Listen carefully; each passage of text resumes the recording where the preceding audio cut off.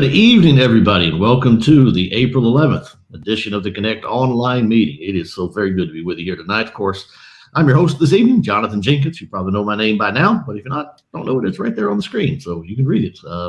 My co-host, Eric Owens, is not here with us tonight. He's going to be gone pretty much the entire week. He is up in Michigan with a meeting up there that lasts through Thursday evening. So he's going to be on the road, I think, or in the air. I'm not sure if he drove or if he flew. Probably flew, going from Georgia to Michigan. I guess he flew. But he'll be traveling back home on Friday, so we will be without him pretty much all week long. Wish him well in that meeting. Saw some pictures from that on Facebook this morning even. So I know he's doing a good job, and thank the good brethren up there for inviting him to be a part of it. So we will miss him, but we will carry on in his absence. Tonight we have Brian Kenyon with us, and we'll get to Brian here in just a moment. But while we are getting started this evening, if you would, please take a second and make sure you are subscribed to all of our social media platforms. Currently, we are streaming to a couple of different Facebook pages. We stream on YouTube. We also stream over our Twitter account, and we also stream on Rumble. So check all of those links if you would. Make sure you are following us. If you're on those platforms, make sure you're following us on them. We'd appreciate it.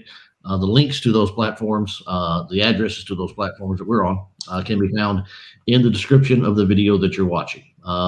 If you would also, please take a second and like the video, hit that notification button, all the stuff that social media loves.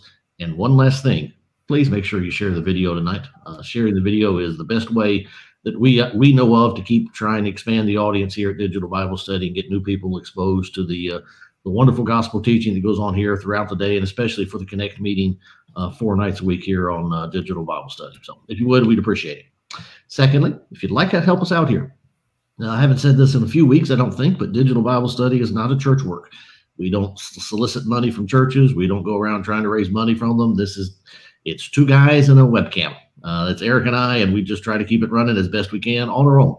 So we need your help. So if you'd like to support the work here at Digital Bible Study, you can do that with the stars and the super chats on Facebook if you're on either of those platforms. Or you can do it, maybe the best way is just subscribe to our website, digitalbiblestudy.org. You can do that for as little as $5 a month. We'd appreciate it. It is your generosity and your belief in this work that helps us keep the lights on and keeps us being able to invite guys back night after night after night. And we do thoroughly appreciate and are grateful for the way that you help us out. Well, every week, every month that you're here. We do appreciate it. We will say a prayer at the end of the evening tonight. And if you have any prayer requests, just drop those into the comment section. I'll try to follow along as best I can, and we'll address those at the end of the prayer, at the end of the evening rather. And it doesn't matter if it's a health request or if you just want to give praise to God for something. Just put it in. We'll take all comers when it comes to praying to God on your behalf. So feel free to do that and make a use of that if it is something that you would find benefit in. Having said all that, let's turn our attention to our speaker. I was telling Brian in the pre-show before we turned the cameras on and went live, I can't believe we haven't had, in 400 nights, we have not had Brian Kenyon on.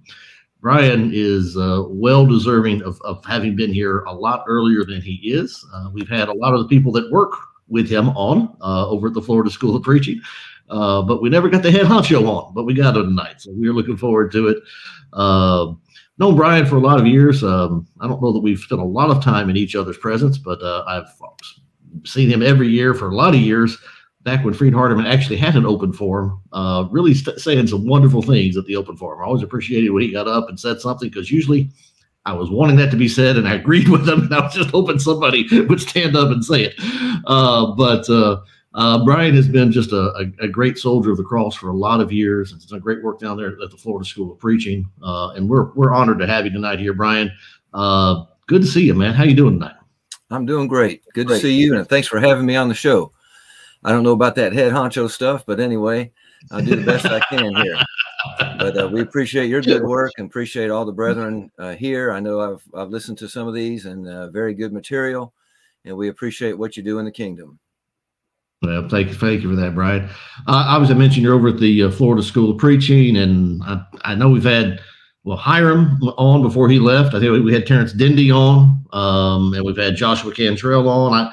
We may have had somebody else from over there as well. I can't remember who all we've had, but we've had, so our members or our viewers, or at least the regular viewers, are at least familiar with the work over there. But tell us a little bit about, well, first of all, tell us about yourself, your family, your background, all that stuff you want to, but obviously we'd like to hear more about the work over there at the School of Preaching. Just take a couple of minutes and tell us what's on your heart, what's on your mind tonight. Okay, well, I've been working with the School of Preaching since 1996, and that's a lot of years. It's hard to believe it's been that long, over 25. Many of you know I lost my wife in 2010, who was a big part of the work here, and remarried in 2012. And so I've got a lot of experience in that area, but God has been always good to me, and I just consider myself a servant of His, and what may, I'm just going to serve Him. Now, at the school, unfortunately, we are one of the best kept secrets in the brotherhood. We're trying to, get away from that secret stuff, but we are outside the Bible Belt, so to speak. And so a lot of people don't know that we're here, but we've been here since 1969. I am the third director in those over 50 years of school here, graduates all over the world. And we've done a lot of things in Florida that may be behind the scenes, brotherhood wide, but I just wrote an article for our monthly publication about kind of our history and kind of the things we've had to face. But, in Florida, we had the non-institutional thing movement kind of really sprung up in Temple Terrace, which is not too far from here. The Boston Crossroads movement, other things that have gone on, but we've stayed the course here, and we have prevented a lot of damage, further damage than what there could have been. We do have classes. We have, like most of preaching schools, we have lots of classes, 10 classes a week. And we have a 2-semester program. And of course, every single one of our classes are available online. You would just simply go to www.fsop.net. And there's a place where you can register for those, and you can be sent a link, and you can take those classes for credit. You can take those for auditing, just to learn more about the Bible. We have a monthly publication that we'd be happy to send to anyone free of charge. We can do that electronically or paper copies. You just let us know on that website. You can just go through the website and let us know, give us your email address or give us your mailing address. We'd be happy to give those to you. And they have a teaching article in them, as well as keeping up news with the school. But we are excited about our expansion. Of course, COVID made a lot of us have to do a lot of online things. We still prefer in-person, and we're still an in-person school with online capabilities rather than an online school with in-person capabilities. But we would enjoy you taking our classes, and they are free of charge. Just have to buy the textbook is it. And we do charge a $5 registration fee just for incidentals and office expenses like that. And that's for the whole semester, not for each class, but the whole semester, whether you take one class or 10. But we'd love to hear from you. Sure would. Absolutely. Brian, I don't know that unless you live in Florida, because it's in the Southeast, you mentioned it's outside the Bible Belt. Once you get south of about Lake City, I mean, it's not, certainly south of Orlando. I don't know that people appreciate East Coast or West Coast. You're on the West Coast and I'm over here on the East Coast. Mm-hmm. I mean, you can count the number of vibrant, there's a lot of small 30 and 40 member churches around here, but yes, what established churches like over in Naples or, Palm Beach Lakes where my dad is, that would be comparable to churches in Nashville or Atlanta or something like that. I mean, they're about as rare as hen's teeth in Florida. It's the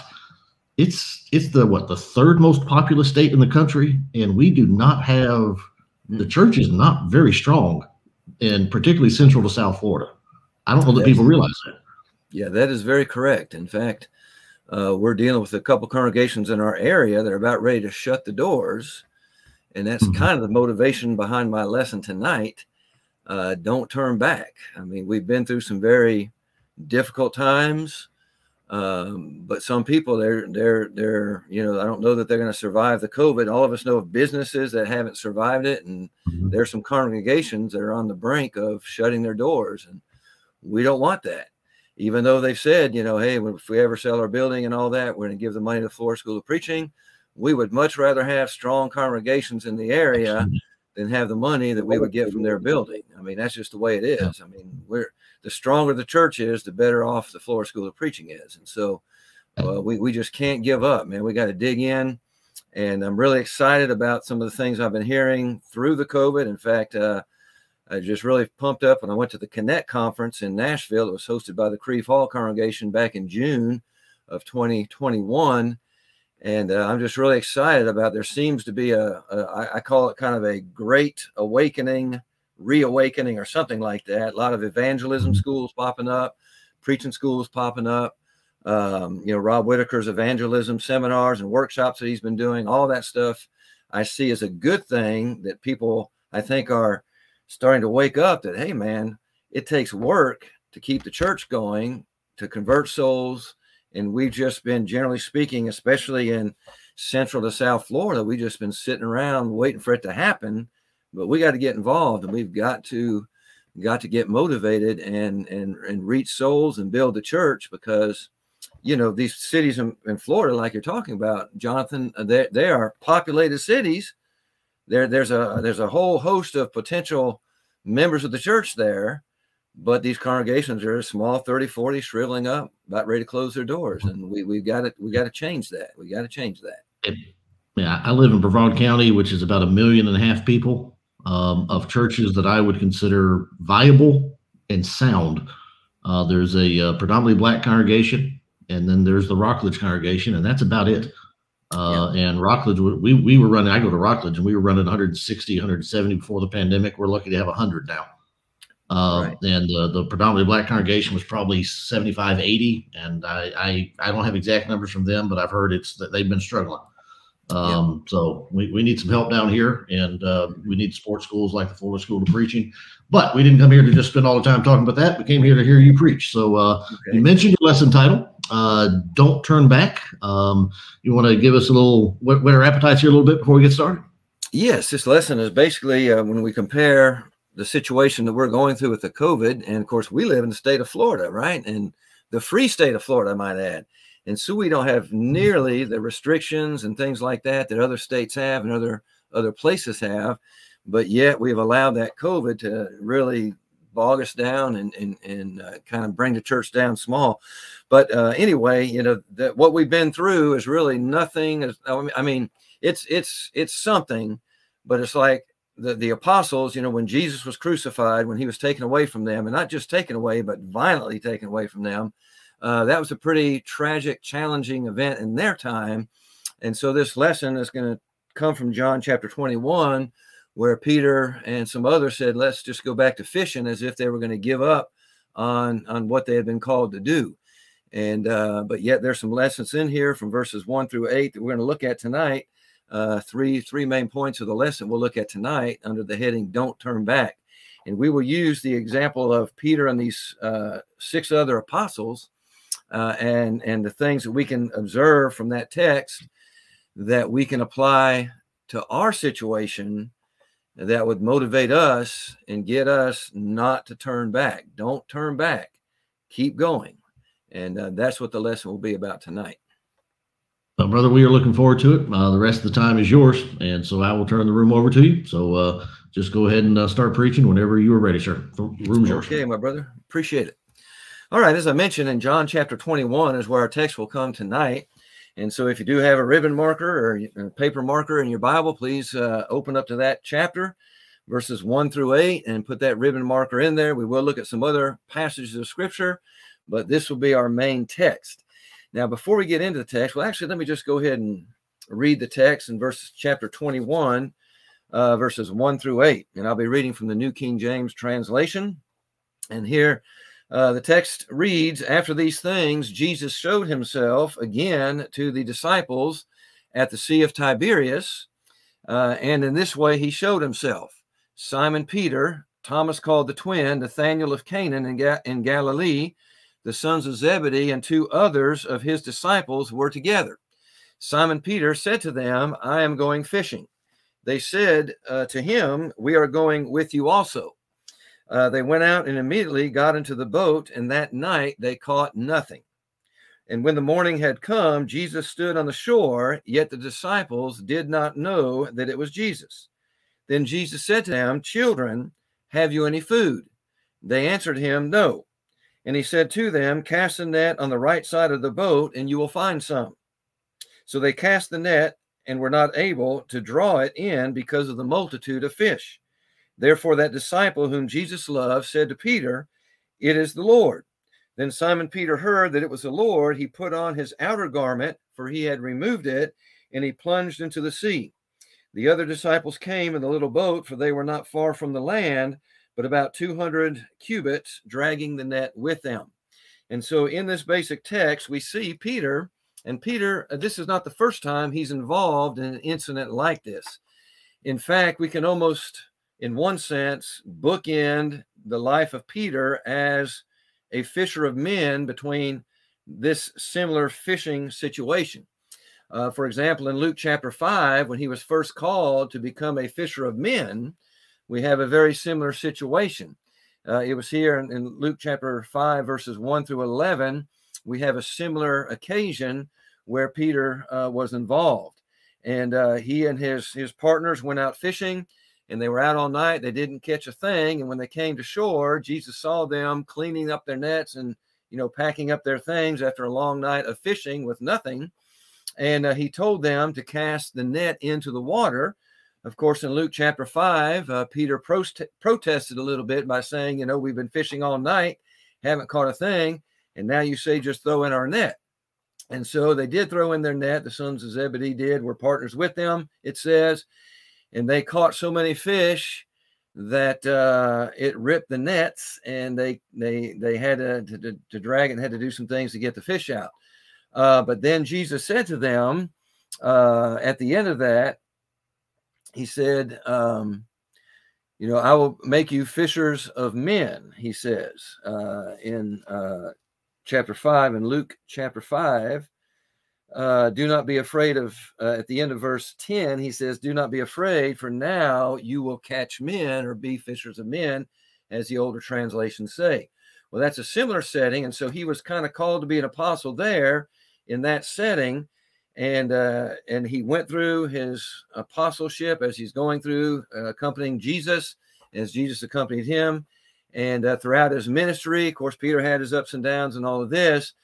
And then the 2 chapters before, John chapter 21, of course, Jesus is crucified in chapter 19, and the events of that. And he rose from the dead, and the women came to the tomb first. And, it should have been no surprise that Jesus would have been in Galilee.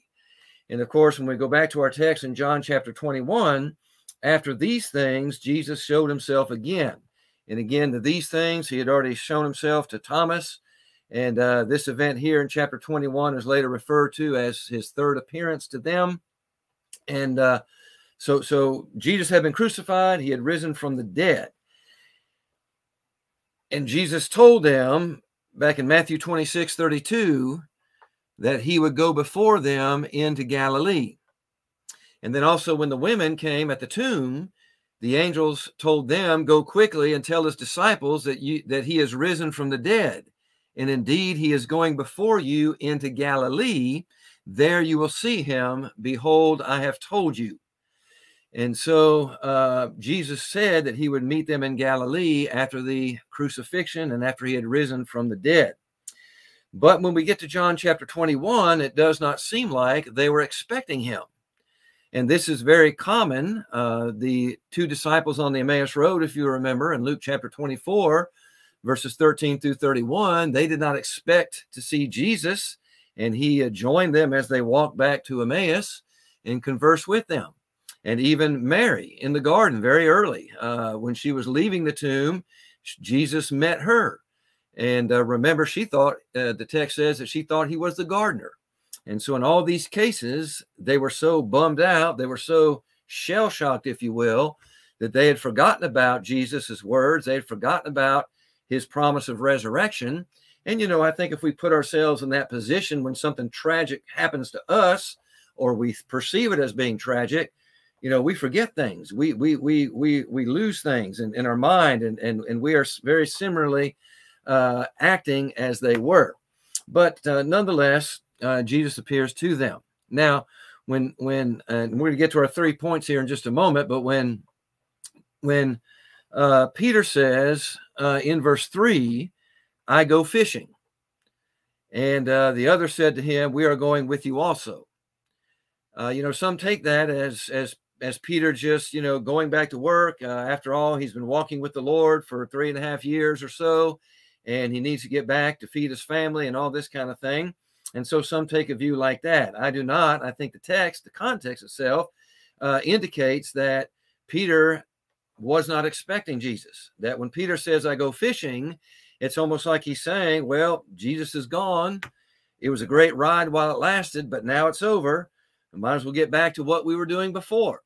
And that is the case when you look at the context here, because, if that wasn't the case, then they would have expected to see Jesus. When they saw Jesus, it would not have been such a surprise. But they are really surprised when it's Jesus, when they realize that it's Jesus, so surprised that Peter, jumps in the water to go to shore to meet him just very quickly. And so, I think Peter was going to get back to fishing, and he was going to go back just to his normal life. And that's kind of what happens when, we accomplish some great thing. And you just think in our lives, I know in my life, and I've seen it in the lives of others, that we set a goal and we reach that goal, and then we have a big letdown. Or maybe on the way to that goal, things are going great, and some tragedy happens, and then there's a big letdown. And but there's not anything wrong necessarily with the letdown, but it's the stay down that we want to avoid. Letdowns are one thing, but stay downs are something else.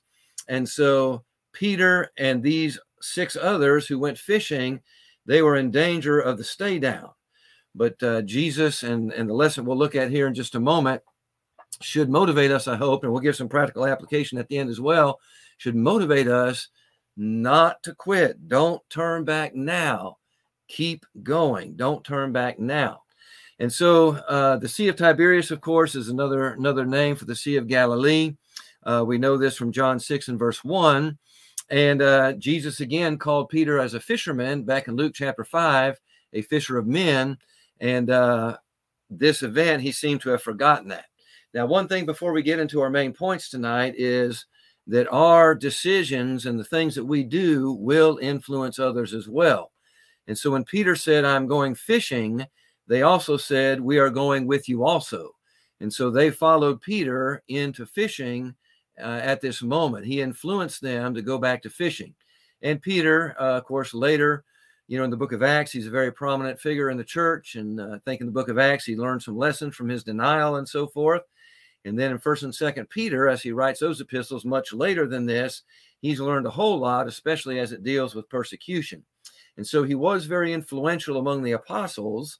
And we, especially those of us who are preachers, those of us who are elders, I also am an elder. I did not mention that in the introduction part, but I was added to the eldership here at South Florida Avenue on March 29th, 2020. And that was actually the second Sunday that most congregations closed down and went to live streaming. And so that was, my introduction to the eldership all through COVID. But, by the grace of God, we're coming out of COVID down here, and our numbers are starting to build back up again. But the point is we have an influence, and we know that. But this is just a reminder of that. And those who maybe not preachers, maybe not elders, but strong church members and those important parts of the body of Christ, we need to realize that we may not think that we are an eye or an ear, to use Paul's terminology in 1 Corinthians 12, but we also have an influence on people. And I would suspect that the kind of church members that are listening to this podcast, they are the type of members that do have an influence. And so do not underestimate that. And the things that we decide and the things that we do will impact others. But when we get to our lesson here, don't turn back. Peter and the apostles needed to learn the same 3 points, and they did, obviously. The same 3 points we will have tonight. Don't turn back. We must not turn back. Number one, because Jesus is the same. Jesus is the same as he's always been. Hebrews 13 and verse 8, Jesus Christ the same yesterday, today, and forever. That was the same Jesus that Peter met in John or Luke chapter 5. That same Jesus that called Peter to be a fisher of men is that same Jesus who's standing on the shore here in John 21. And that same Jesus that we serve, he's been the same all our lives. He's been the same before we were even born. He's been the same before creation. You know, Jesus is the same. He does not change. He is God in the flesh. He has always been God in the flesh, you know, even before creation in the mind of God. And then the incarnation, and that word incarnation, carnation is flesh, carnate. So in flesh, in the flesh, Jesus is God. He became God and he came in the flesh. We are familiar with John chapter 1 and verse 1. In the beginning was the Word was with God, and the Word was God. The same was in the beginning with God. And that word was in there is very significant in John chapter 1, verse 1. In the original language, it's called imperfect tense, which refers to continuous action in past time.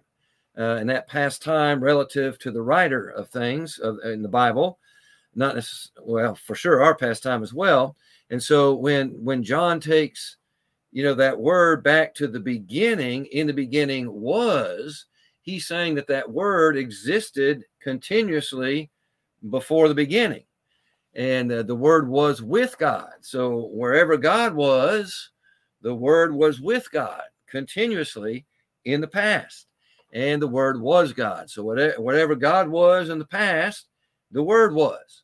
And we know that that word is Jesus, because in John 1:14, the word was made flesh and dwelt among us, and we beheld his glory as of the only begotten of the Father, full of grace and truth. And so Jesus is God. He came in the flesh, he died in the flesh, he was raised from the dead, and he now sits at the right hand of God. And that resurrection, by the way, confirmed his deity, Romans chapter 1 and verse 4. In our past lectureship, and that's another work of the School of Preaching, we have a lectureship it begins every third Monday in January, which is the Martin Luther King Day. Of course, our lectureship had been going on long before they made that a holiday, but that's a very good way to remember it. But that lectureship just a few months ago in January was on the power of his resurrection, the power of his resurrection. And the resurrection of Jesus is a significant event. I'm just going to remind you of that. I know you know that, but that seals the deal for any skeptic, for anybody that does not believe that God exists and that the Bible is the inspired word of God. The resurrection nails it. There is no way that anybody can rationally examine the evidence of the resurrection and not come away knowing that Jesus rose from the dead, and that since he rose from the dead, again, as Romans 1:4 states in other places, he is the Son of God with power. And that resurrection is awesome. But Jesus is the same. He is the same Jesus that resurrected and sits at the right hand of God is the same Jesus that was with Peter in Luke chapter 5.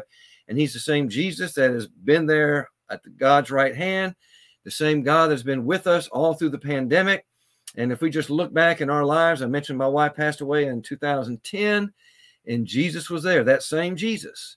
And if it were not for him, I could not have endured. In fact, like Job and like others who have been through that, and like many listening here, my faith was strengthened. I had greater faith at the end of all that than I had at the beginning of that. And that's a whole nother lesson by itself.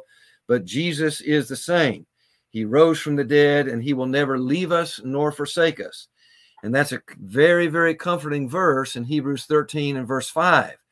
Of course, he says there, let your conduct be without covetousness. Be content with such things as you have. For he himself has said, I will never leave you nor forsake you. And we have to remember that when times are tough.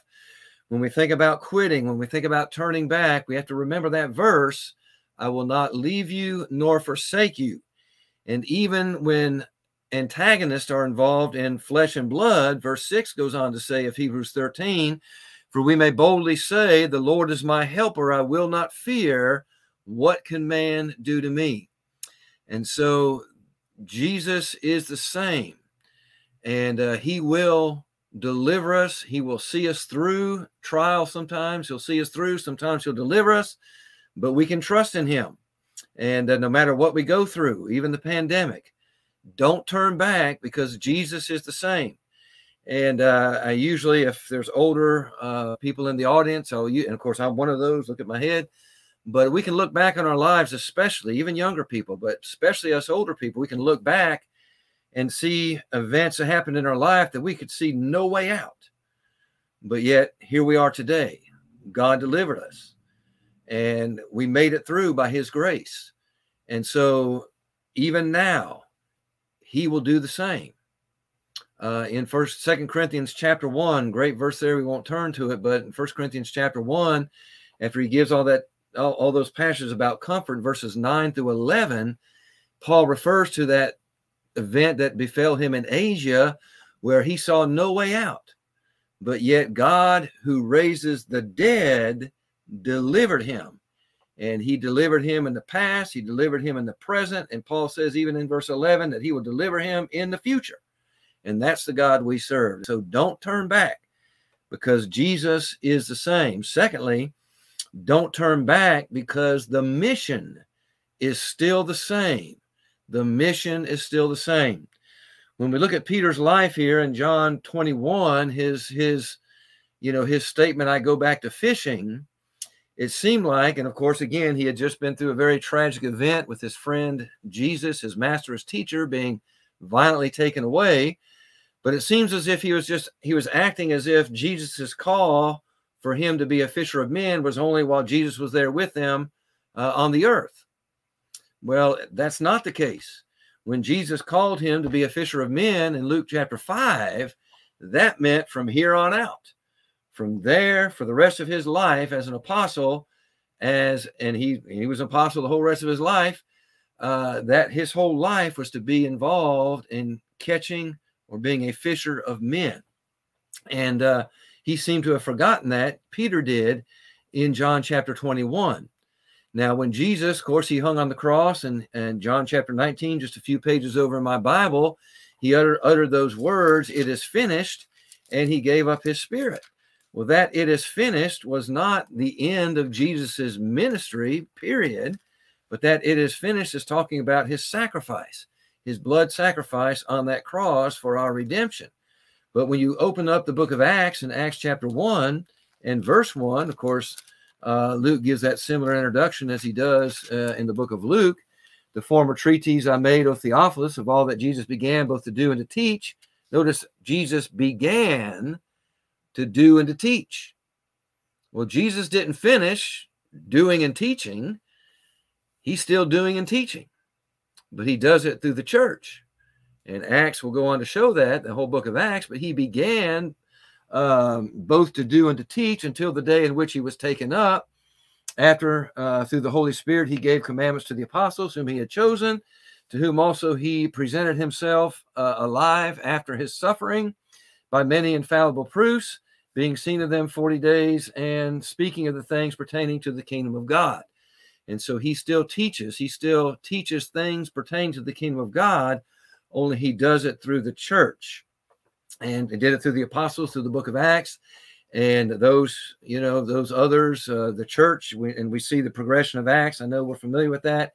Acts chapter 1, verse 8, they were going to be witnesses in Jerusalem, Judea, and Samaria, and to the uttermost parts of the earth. And so that wasn't just while Jesus was alive.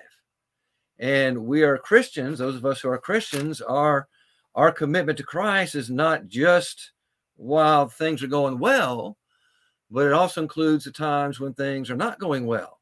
And we have to work our way through them. But the mission is still the same. And that mission, first and foremost, is to glorify God,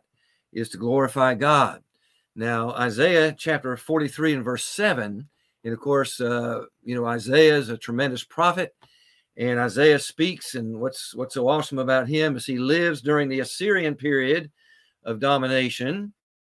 And so he prophesies about that and the end of the Assyrians. He also prophesies about the next kingdom to come, which is Babylon and Nebuchadnezzar, and as if he's right there. And then he also prophesies about the Medo-Persian Empire, even mentioning Cyrus by name, way decades before he's even known about. And Isaiah prophesies about this just as if he was there. But and of course that's easy to do when you are writing by the inspiration of God. But anyway, he writes in Isaiah 43:7 is a messianic section there, and he is writing about the people of Israel, the remnant of Israel that he has called by name. But he says there in Isaiah 43:7, everyone who is called by my name, whom I have created for my glory, I have formed him. Yes, I have made him. And again, he's talking about that remnant, but he's using the imagery of creation of man. And he is saying everyone who is called by my name. And so the everyone there directly was referring to that remnant, but figurative language takes the meaning from literal things to make the figurative make any sense. And so we can say, and of course it's inherent in verses like Genesis 1:26 and 27, that I've made him in my image, or let us make man in our image after our likeness. And he created them, male and female, he created them. And so every human is an image bearer of God, which, entails the purpose that we have is to glorify God. But yet when we sin, as Paul says in Romans 3:23, all have sinned and fallen short of the glory of God. And so the purpose that God had for us in creating us is taken out, it's diminished, it is failed when we sin. And so to glorify God, we have to have that sin removed. And that's what the blood of Jesus Christ does as we obey the gospel. And we'll have more to say about that in just a moment as well. But that's how we can glorify God once again. And so the mission is to glorify God. And of course, we will get into being fishers of men and stuff. But I want to point out here, I mentioned in the introduction to this, that in Lakeland, Florida, we've had to deal with since our inception, non-institutional doctrines and matters of expediency and judgment and these kinds of things that some have taken and made into God's law as if they were God's law. And so we have dealt with that quite a bit. And we've also dealt with the Boston Crossroads movement, who has now evolved into the International Churches of Christ, a denomination. But it began in our backyard, almost about 2.5 hours north of here, is where it all began. But I say all that to say that, there, especially the Boston Crossroads, their number one goal in life was to disciple, to make disciples. And that's a very lofty goal, but when it's done in a way that does not glorify God, that does not really make true disciples, it's a skewed goal. But if we put first to glorify God, then we will win souls the right way, but we have to glorify God. That has to be our first and foremost goal, is to glorify God. Now in 1 Corinthians 10 and verse 31, 1 Corinthians 10:31, Paul writes there, whether you drink or whether you eat or whatever you do, do all to the glory of God.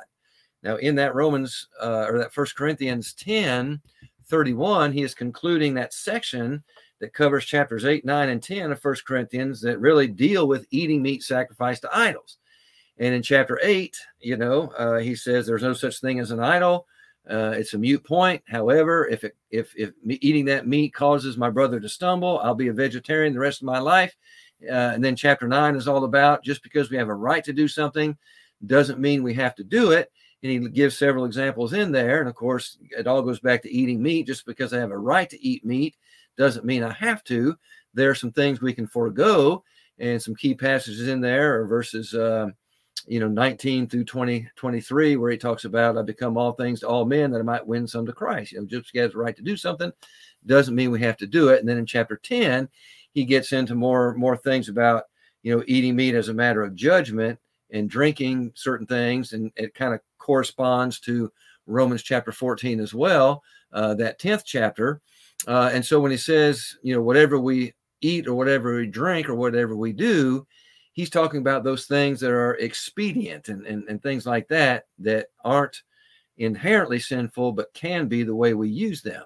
But he's saying all of that doesn't matter. Yeah, I mean, it matters, but the overriding factor is we must glorify God. And so whether you eat or whether you drink or whatever you do all, we must glorify God. Now, how do we glorify God?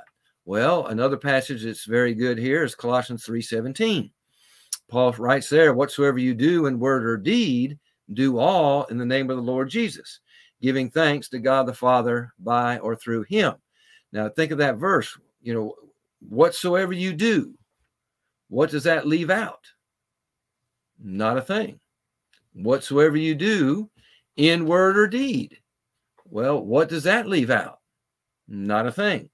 Somebody might say, well, what about your thoughts? Well, your thoughts eventually come out in your words and in your deeds. And so that would include that. Whatsoever you do in word or deed, do all. What does that leave out? Do all. Not a thing. Do all in the name of the Lord Jesus Christ. And so we have to have Bible authority, Jesus' authority for everything we do, not just in worship, not just in preaching, but everything we do in life, we have to have God's authority.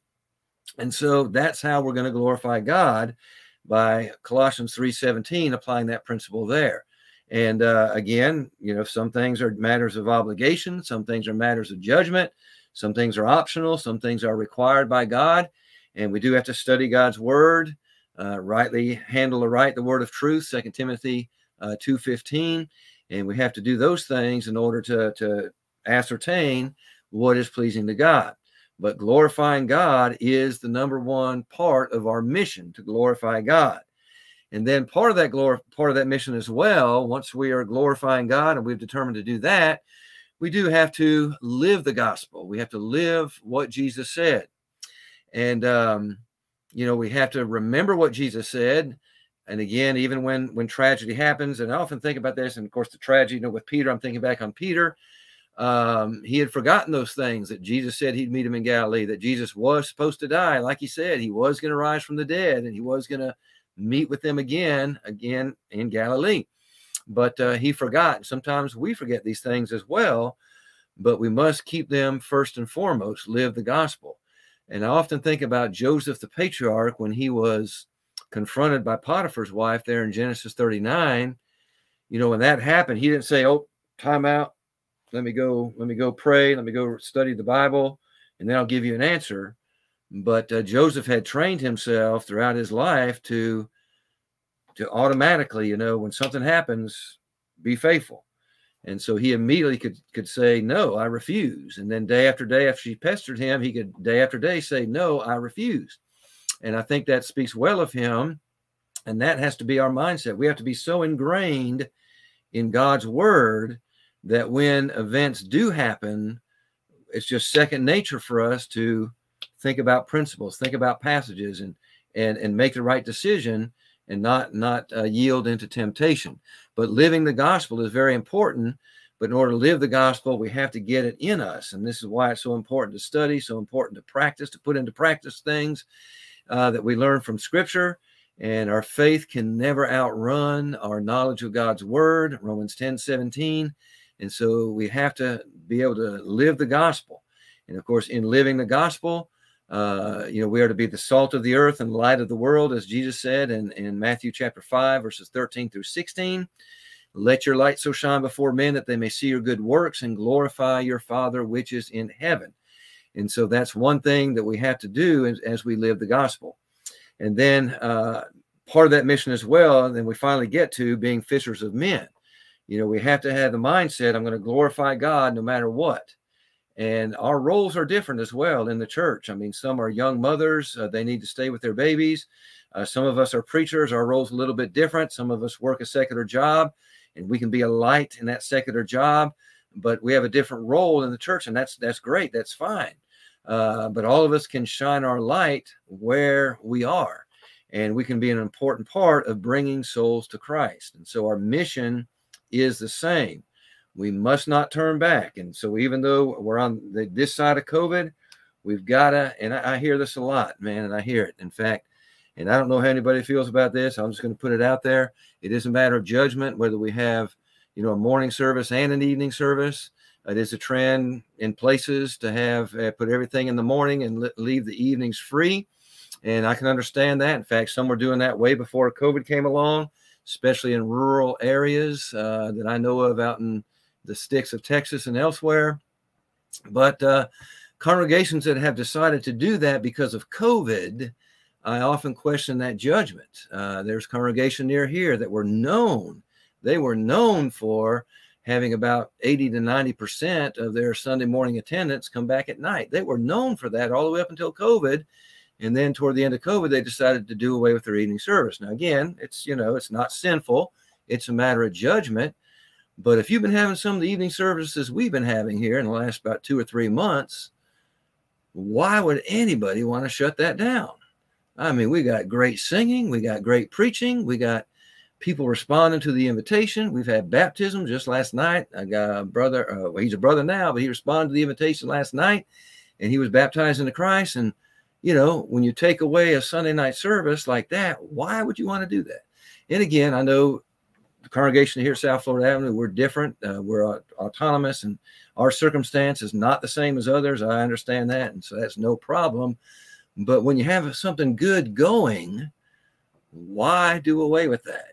Because of gas prices? Well, why don't we leave that decision to the members? But when the eldership decides we're just going to cut that out, and we're telling the members, we don't think it's worth your time, we don't think it's worth your gas money to come at night. And again, I'm not speaking for everybody because we're all different, but I'm thinking like, wow, why cut out a good thing like that? But our mission is still the same. And so when deciding those things, what's the best for the community? What's the best for the gospel, for the spread of Christ, and not just so I can have more time on my hands necessarily. But again, it's a judgment matter. But don't turn back, because Jesus is the same. The mission is the same. And then thirdly, the outcome. The outcome is the same. The outcome is the same. When we look at Peter, in John 21, he was told to throw in his net. Now, in John 21, Peter did not protest like he did back in Luke chapter 5. He just did what Jesus said and had the same result. In John 21, didn't talk about the net ripping, but it did talk about it was too heavy to bring it up. In Luke 5, different thing. But in both cases, there were so many fish, they didn't know what to do at first. They finally got a hold of it, got those fish in, but there were so many, even though they were fishing all night. And the outcome is going to be the same when we trust in Jesus. Lean not, trust in the Lord with all your heart. Lean not upon your own understanding. In all your ways acknowledge him, and he will direct your paths. And so that's still the same. The outcome is still going to be the same. I planted, says Paul, Apollos watered, God gave the increase. We don't have control of the increase. That's God's part, but we are to plant and water, plant and water, plant and water. That hasn't changed. That's the mission. The outcome will still be the same. God will give the increase according to his will. Don't give up. Don't turn back. Keep on pushing on. God will exceedingly bless us. Again, think of Ephesians 3 and verse 20. Paul writes, now to him who is able to do exceedingly abundantly above all that we ask or think, according to the power that works in us. Think about those words he piled up. He is able to do. If it just said God is able to do, that would be enough. But God is able to do exceedingly. If he stopped there, that would be enough. But God is able to do exceedingly abundantly above all that we ask or think. That's the God we serve. That's the outcome he'll give. I just gave a sermon the other night to a congregation who's thinking about closing their doors. And my text was 2 Kings 18 and 19, where Sennacherib, went through Assyria, or went down through Samaria, went through all those little villages, came right up to the walls of Jerusalem, and sent his envoy over there, almost like a David and almost like Goliath, a Goliath-esque. His envoy goes over there saying, you better submit to Sennacherib. And Hezekiah was scared, went to Isaiah. Isaiah told him to pray. Hezekiah prays, and overnight, God killed 185,000 of the Assyrian troops. And in Isaiah's talking to Hezekiah, he said, you pray to God and there won't be one shot fired in Jerusalem. And there wasn't. And I guarantee you, Hezekiah had no clue how God was going to deliver him. But God delivered him in a way that it's just unimaginable. And God can deliver these congregations. He can deliver us if we just trust in him, and if we just put his word into action in our lives, because the outcome will be the same according to God's will. In 2 Peter 1 and verse 4, verse 3, in his divine power, he's given us to all things that pertain to life and godliness through the knowledge of him who called us by glory and virtue, by which we have been given to us exceedingly great and precious promises. The outcome is the same. Serve Jesus, trust in him, and we must follow, again, God's will. Even times of tragedy, times of despair, times of distress, we still have to trust in God. And we still have to ask ourselves, how can we call Jesus our Lord if we're not going to do what he says? And so we have to gain our wits back after tragedy, and sometimes acute tragedy especially. And I just think about the churches and the brethren up in Kentucky recently that kind of had all those tornadoes, and some of those tornadoes have hit Texas and Louisiana even just a couple of weeks ago, and those are acute tragedies, and those are things that we have to have a solid foundation in God's word to be able to endure. And I just want to encourage you, brethren. You guys have just encouraged me, just hearing the reports, and the Ukraine situation be the same thing, that you guys who are faithful, you're in the trenches, you're helping people, giving aid, whatever it is, Bible studies. I mean, you inspire me. I just get chills up and down my spine talking about it right now, because we are together in this, and the outcome is going to be the same. God is going to deliver. He's going to take us through, and he will put us on a higher plane at the other side of this thing if we'll continue to trust in him. And so don't turn back. Number one, Jesus is the same, the mission is the same, and the outcome is the same. Now, just a few things before we close here. Notice that Jesus chose these fishermen. They made up the majority of his apostles. And of course, there's 7 of them mentioned here. Now, I don't know to what extent they all did fishing in John 21, verse 3, but the very fact that they say, we're going fishing with you, Peter, tells me that they were probably fishermen, if not fishermen 100%. They were very familiar with it. And so fishermen made up a lot of his apostles. And, fishermen have some qualities that I want us to take away from here to help us not to turn back. Number one, they have courage and faith. And these are not recreational fishermen. So, let me clear that up right here. But these are like the commercial fishermen. Like, you might watch on the Discovery Channel or A&E, whatever channel it is, talk about the guys going out, getting the snow crab legs and all that kind of stuff. I mean, it takes courage to go out there in those seas. And of course, we have all the technology today where we can plan it better. We can see storms coming and that kind of thing. But then they didn't have that. And so it took courage and faith to go out there on that ship or on that boat. Secondly, they had to have patience and faith. Patience and faith, like all fishermen do, patience and faith, and actually persistence. I meant to say persistence, patience and persistence. And that's what they had, and that's what we have to endure and not to turn back. Be patient, in your patience, possess ye your souls. Jesus told the disciples in Luke's account of the limited commission, or actually the destruction of Jerusalem, I believe it was one of those accounts. But be persistent, be patient. Thirdly, be dedicated and don't quit. Dedicated. I wonder how dedicated, and I know we can allow ourselves to drift. Hebrews epistle warns us of that. We can allow ourselves to drift, and perhaps there's some who have drifted during the COVID shutdown, and maybe they need to repent and come back to get back on track. And, in some places, some situations, I can see it's very easy to do, to just drift away, especially those small congregations that did not have a live stream, that did not have, did not encourage their members to find a live stream and to keep informed and to keep encouraged. And, discussion of worship on the live stream, that's a whole nother issue. But I know one thing live stream does do, it encourages people. It encourages people when they hear messages from the Word of God. And so don't discount that, but be dedicated and don't quit, and then be cooperative and submissive as well. That's something that fishermen do that all of us can do. Cooperate with one another and submit to God's authority first and foremost. But as Ephesians 5:21 says, submit yourselves one to another. And then he starts talking about husbands and wives. And so there may be some listening who have been discouraged. And I want to tell you, there's all kinds of encouragement from faithful brethren, all kinds of encouragement, this podcast, other podcasts. There's ways to be encouraged. I know it can be discouraging. I know that, but it can be encouraging as well. And so we'd encourage you to tap into some of these resources, to tap into some of these these things that will help encourage us. There may be some here listening who have not put on Christ in baptism, and we offer that opportunity as well. Wherever you are listening, I know there's a Church of Christ nearby. If not, you can communicate with Jonathan here on this podcast and this website and the comment sections and so forth, and you can be encouraged by that as well. And just find out what you need to do, because God wants you. Jesus wants you to be part of his body.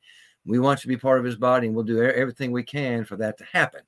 And so please find encouragement in that. But whatever we do, don't turn back.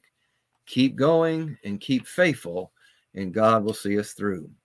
And so let us close with just a brief prayer before Jonathan takes over once again. Father in heaven, we thank you so much for the encouragement that we find through your word and through one another. Help us, Father, to all find that encouragement, to serve you better each day, be more dedicated each day. And whatever we do, Father, help us not to grow weary in well-doing, and help us not to turn back. In Jesus' name we pray. Amen.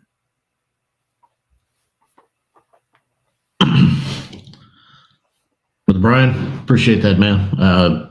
We use the word outstanding here a lot. We get people laugh at us a little bit because we come on and say an outstanding job, but it was, brother. Very challenging, timely, very timely. We need it. A lot of discouraged people out there in the church right now. And I kind of like what you said. I can't remember, such is my attention span these days. I can't remember if you said it in the pre-show when we were talking, or if you said it in the introduction, just about a sense of a renewal going on in some places. And yes. And I think I'm seeing some of that myself. The core that is left is I think they're, as Peter would say in the King James, girding up their loins. Mm-hmm. Most of the brethren I'm in contact with seem like there is a resolve, and they are resolute to get things moving forward again. And I really I'm encouraged by a lot of the things that I'm seeing. There's some dark points. There's some discouragement out there, but I think I see a lot of guys that are just really hopeful and excited about the challenges in front of us. And your message tonight, I know, did nothing but encourage that, brother. All right. Appreciate you having me. And yeah, I mean, don't let the discouragement get you down. I mean, there's so much wonderfulness in the body of Christ, congregations I know, including this podcast.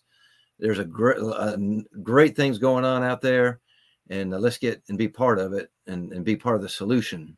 It's there. Well, I don't know if you saw it in the comments or not, but a couple of people really liked your how'd you phrase it? It's not the takedowns, it's the stay downs that are the problem. Don't stay down. Yeah. Oh yeah. Wow, there's a good illustration about. I won't have time to say it, but you can look it up. Doug Williams used to be a quarterback for the Tampa Bay Buccaneers, and long ago, he had a great thing about that. Don't stay down. You got to get up. Got to get up. Got to get back up. Yeah. Well, brother, hey, one more time. Website for the School of Preaching. Yes, it's fsop.net. Florida School of Preaching, but fsop.net. And again, you can register for any of the classes. You have to apply first. Part-time, full-time, audit, credit, and any of those classes are available to anyone online or in person. Okay. Well, we are glad to know about that, and hopefully some of our people will look into it and maybe take you up on the offer. But I appreciate you, brother. Thank you for coming on, and I promise it won't be 400 nights. If you're willing, it won't be 400 nights before we have you back on. Willing. Yes, sir. Yes, sir. All right. Thank you, brother. Okay. Thank you. All right, everybody. Certainly appreciate Brian coming on here tonight. And as we said, just an outstanding job. Great lesson. Simple outline, simple points to get your head wrapped around. I could learn a lot from that. Sometimes I try to be too complex. Just take the text and show people what it says. That power is always in the words of the text. It's just there every single time. And really appreciate the lesson tonight. A great job. Let's turn our attention to our prayer request. I tried to keep track of as many of them as I could. And yes, it's gotten to that point that I need my glasses to read my own writing. That's the way it's gone. Let's see what we have here. We have Trish. I just mentioned that she was not feeling well tonight, and so we'll pray for you, Trish. Glad to do that for you.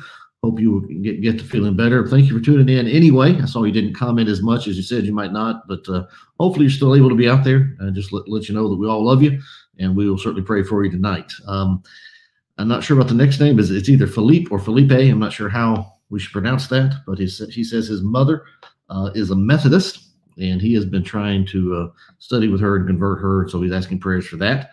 Now, the other night, I pronounced this Nita, and Eric pronounced it Netta. I'm not sure which is right, but we'll go with Netta because Eric is usually better on names than I am.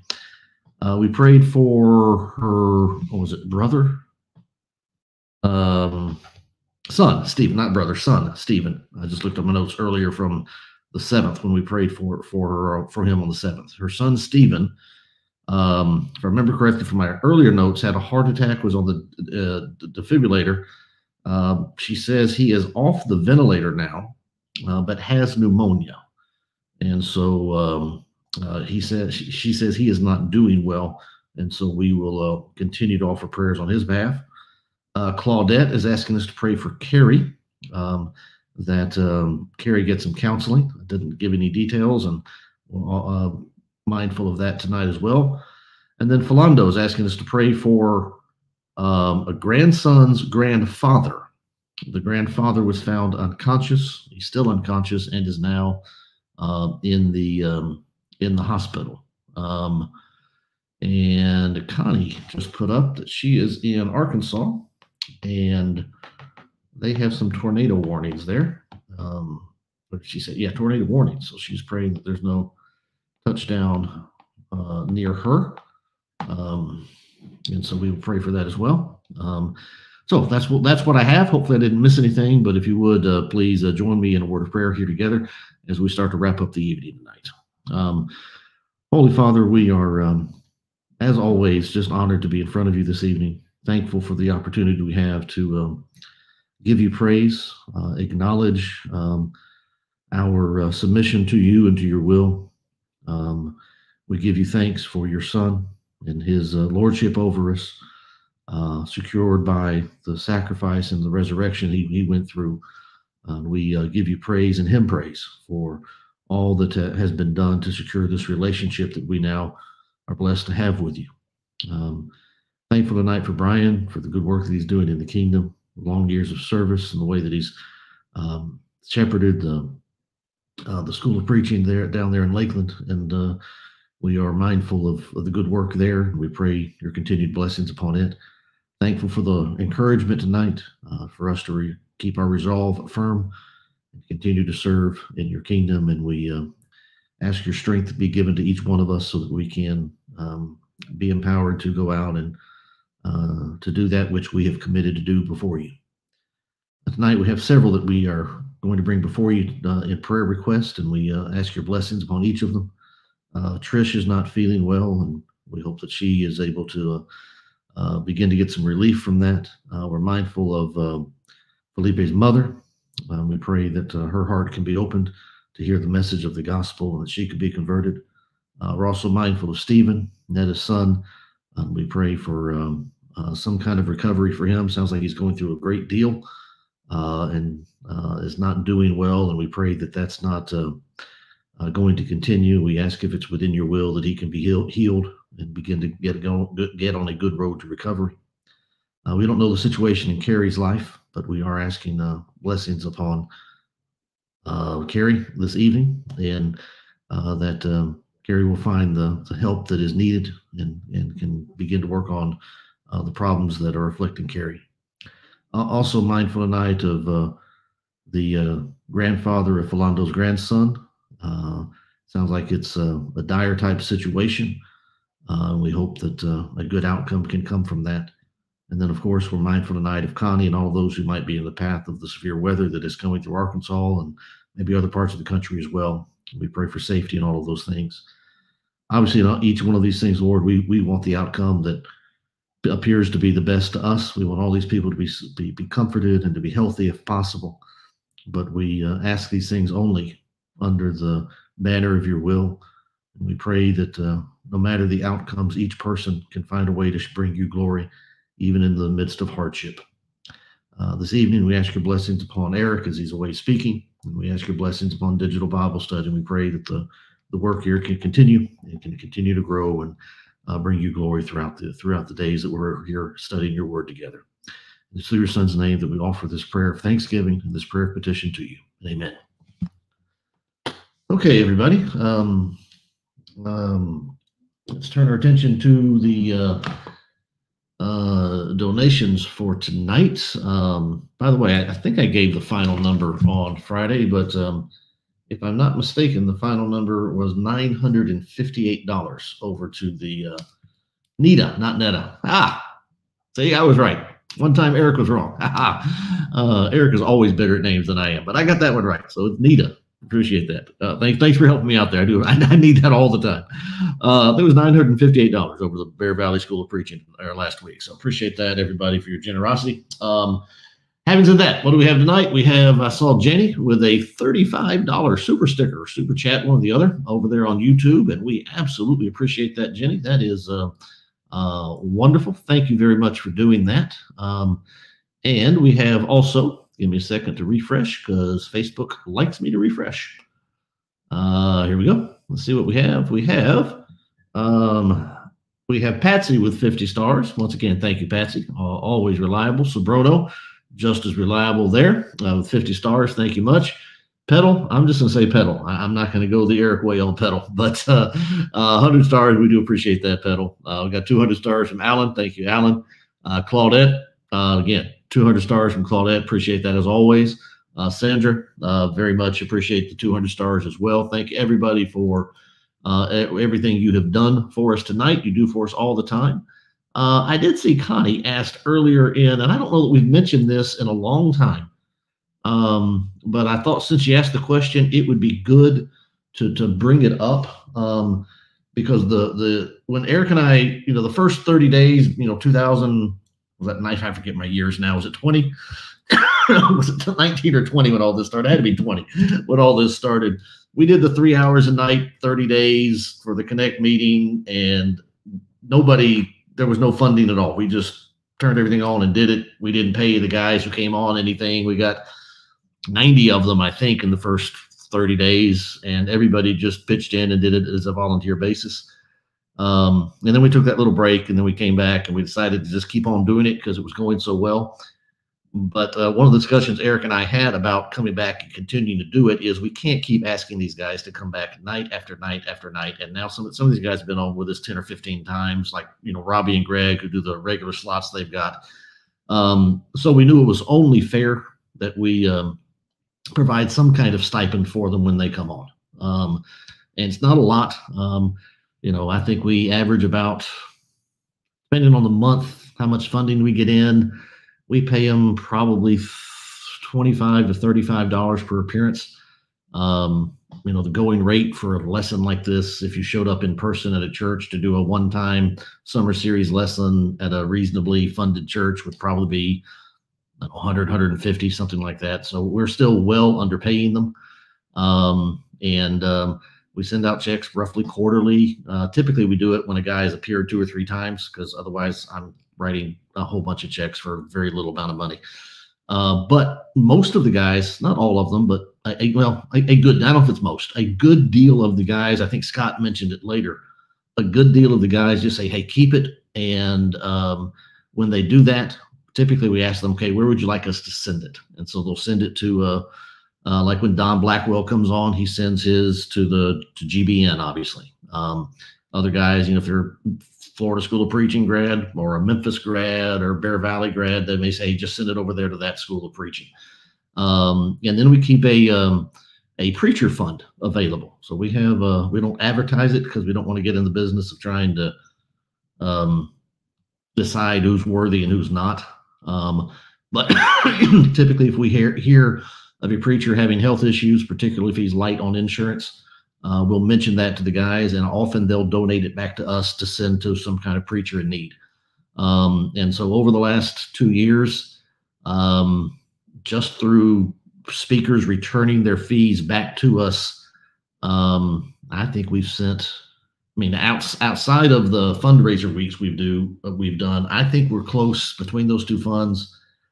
I think we're close to about $8,000 to $10,000 we've been able to send back to either schools of preaching or to preachers in need. And understand, again, we have no revenue. We have no income because we don't solicit. We're not a nonprofit. We're not a 501c3. We're not a parachurch organization. We're not a church ministry. It's two guys and a website. And so the only funding we have comes from y'all.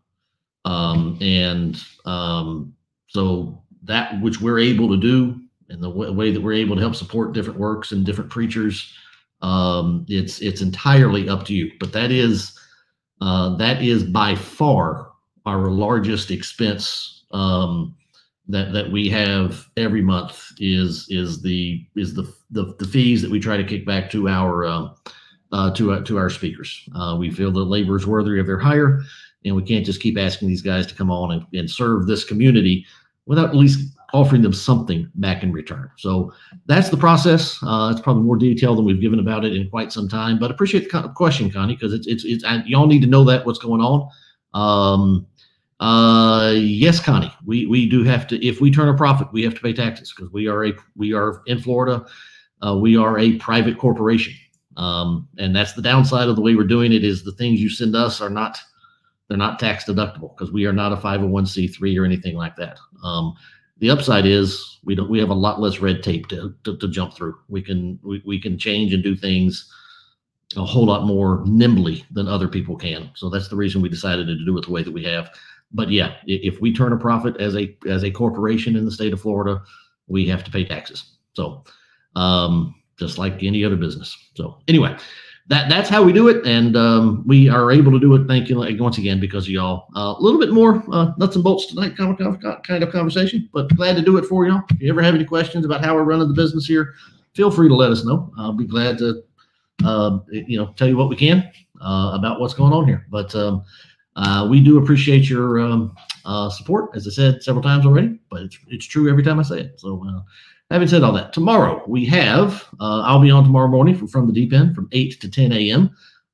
Truth Tuesday, I believe, will be on with us at the 10 o'clock hour. And I believe, if I'm not mistaken, I think Paul Mays might actually be traveling this week. I don't know if he's going to be on tomorrow afternoon or not. I think he's traveling for a meeting just like Eric is.